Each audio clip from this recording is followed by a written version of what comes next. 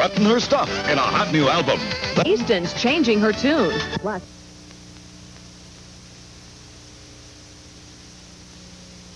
sizzling hot Sheena Easton on Entertainment Tonight.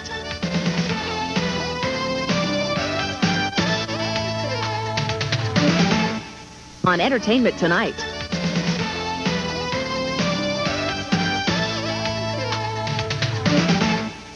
The pop music jungle. Come out of Scotland since Rod Stewart, and even though her last album received little notice, it was what Sheena wanted to do.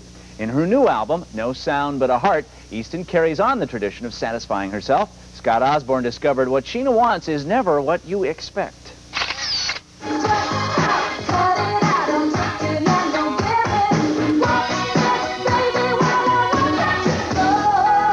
Here's an advanced glimpse of the latest Sheena Easton look.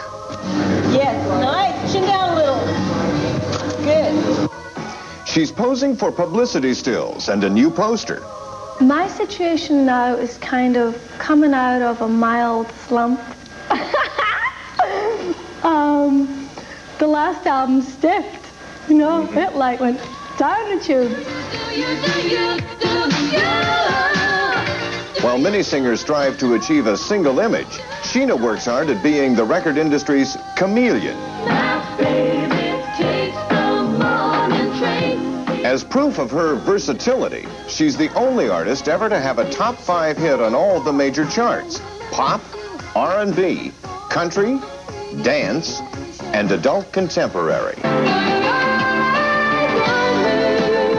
So, what's next? It's late enough in my career now, it's like 8 albums down the line, and people know that I can sing pop rock, people know that I can do dance stuff.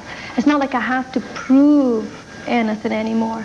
And they know that I've not exactly been pinned down to any style in the past. The only one for me, together for eternity. The new album, No Sound But a Heart, is completely made up of ballads and mid-tempo songs. Now, is it possible that with your wide-ranging interests that perhaps you've not done yourself a great service by being so flexible? Who knows, you know? I mean, people may not know what to expect.